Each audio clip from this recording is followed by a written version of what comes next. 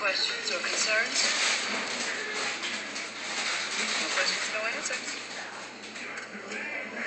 Well, this is just a campus class and he's expecting you. Truman Capote, in cold blood, represents a complete turning point in American history and American literature. You want to take that cap off and tell us why, Mr. Ricard? Gay rights. The compote dude who wrote it. Capote. Capote. Sweet tooth. Straight up fag, Mr. Sims. You said that. Layman. Thank you very much, Mr. Ricard. We can now promote you up to kindergarten. Anybody else? Once, twice. Mrs. Johnson, I apologize if any of this is over your head. If you see me after class, I'll give you some chapters. Anybody? Come on. It's a non-fiction novel.